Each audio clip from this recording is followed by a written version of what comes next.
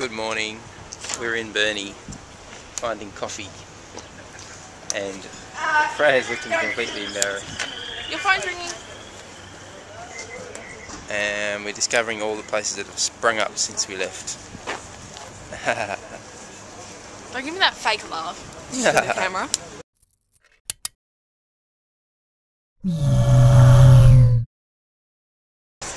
We're going to a cafe called Hot Mama's. Apparently my mother has found my little sister a new job as a chef. Of course, my little sister doesn't really want a new job as a chef in Burnie yet. Uh-oh. Is Monday a day off? It's looking very dark. Have a look over there. You know what that is? The big red door. What is it? It's the bank vault. This used to be a bank. It's the old bank vault, and they're so big and heavy and built into the building you can't take them out. There's a room not working out for me. Coffee's ready, as are the bran apple cinnamon muffins. And Freya's having issues. Dude, you're so going to drop that all over yourself. Chewing gum on them. Oh, yeah, it's really classy. At least stick it behind your ear. I was going to say, Mum's glasses. I've got lots of pictures of Danielle wearing various people's glasses.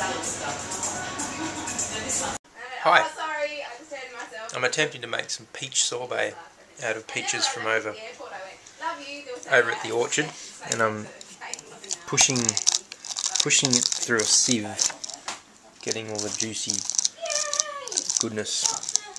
And there's the skins and stones there. White flesh peaches. Look at how pink some of the colour is there.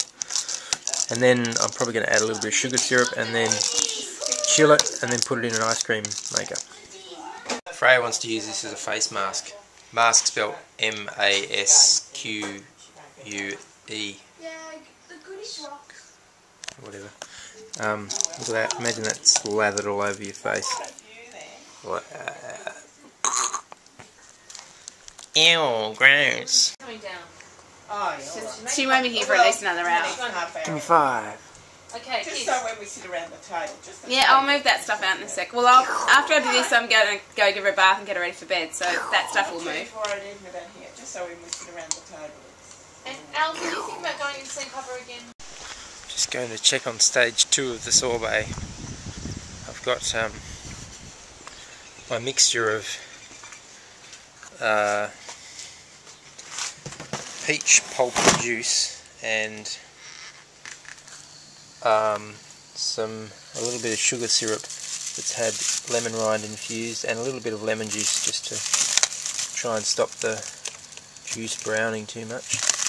And I'm chilling that in the freezer to get it as cold as possible before putting it into this thing, which when it's combined with the rest of the ice cream machine will churn it hopefully into a nice sorbet type consistency.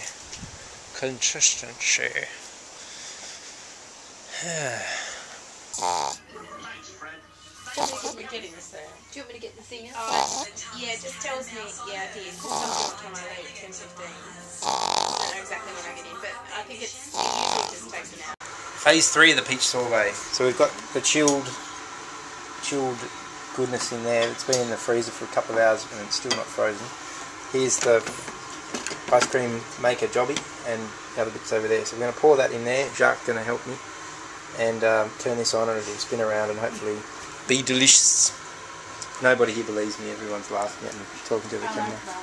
You need to be able to hear it. You'll probably need. Yep, that's good. Oh, bit closer over, further over. That's it. Is that cake and saying, Mummy? Awesome. Thank you. See, I tell you, I'm paying it off. Have Miss Marble. It's really sweet. Yeah. See how it's starting. Oh, see how it's starting to freeze already on the edge. Hey Jacques, could you just stir that a little bit slowly while I go and get the rest of the bits? Thank you. Cool.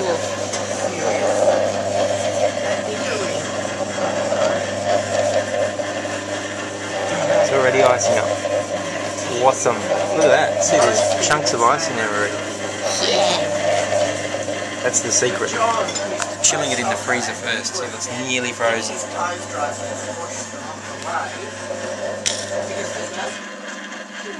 Because you share the baggage with Friends who do it until Audrey comes and then she'll get it. How's the sorbet going? What's it look like? Describe what it looks like. Ice. Ice? Yep. What colour?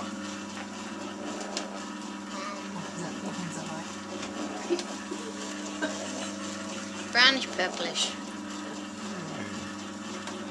You're distracted. Does it look like it's going to be tasty?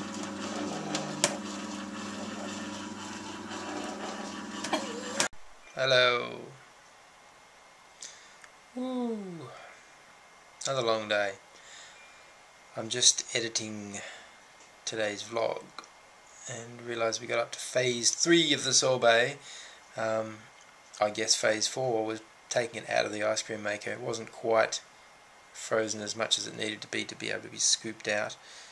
I put it in then in an ice cream container, like a plastic tub, and put it back in the deep freeze.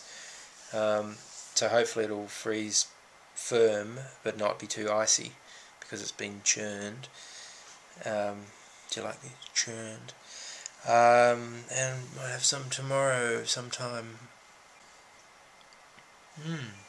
Not much else to report really. Just mostly been catching up with family and hearing news of how my grandfather's doing, and yeah, that's it. So I hope you enjoyed the bits and pieces about the sorbet. Yeah, that's about it really. That's all you saw other than having coffee and muffins. Seems like this is going to be a short vlog, so I might as well mention something I was thinking about a little while ago. So, along with a few other vloggers like Shay Tards and Charles Trippy and Ali Speed, I've been watching Cassandra, aka NerdzRL, for the last little while since she was on the station's Watching You. She said something on a recent vlog about her appeal to kids as well as adults as far as a vlogger and people being interested in watching. And I was kind of thinking about that, and also about vlogging in general, because often people who are vlogging aren't necessarily doing the most amazingly interesting or different things. At least to them it might seem really like a boring normal day. And I was thinking about, okay, what do I find interesting about watching these vloggers on the other side of the world, or at home? And I think it's just something different. You're seeing into somebody's world that isn't your own, and you will find some things familiar, which I guess gives you a bit of a connection, and you'll also find some new things which you find a bit interesting, even if to that person they're not particularly different or interesting. So that's, I guess, why I continue watching people on YouTube, just catching up with what people have been doing, real people with real lives, and seeing how successful they can become just doing what they love to do, and being consistent about it. There's a guy, Give Me Motion, who has some amazing songs, works with Nice Peter as well. He was recently talking about consistency and started doing some little moments of songs. It's a really nice idea. He was talking about consistency, and I think that's the thing. Plug away at what you do, as long as you love it. Eventually that'll come through. Somebody will find you, and you'll find them, vice versa, and build up an audience, and you feed off each other, I suppose. So what I'm meaning by all of this is, well, why would I continue vlogging? I'm not getting a whole bunch of views right now, but for one thing, I kind of enjoy it. It makes me look at the world in a different way. It gives me kind of a routine, which I'm actually finding kind of cool. I'm getting experience editing videos. I'm becoming more confident about putting myself forward in everyday life, just, you know, not worrying about talking to a camera in front of people. That's just what I'm doing. And I also have a bit of faith that it doesn't really matter if no one watches these, but someone somewhere will probably find them interesting, because I have found videos that people have made interesting, and they're not any more peculiar than what I've been doing, really. Anyway, do you know what I mean?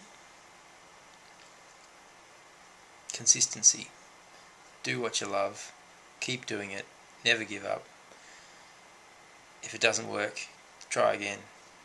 Tweak it a bit. Try it a bit differently. Don't give up. That's the message I'm getting from all of this. Yeah. That's about it. That's about enough. I think I've probably filled up my quota for the day. But anyway, good night.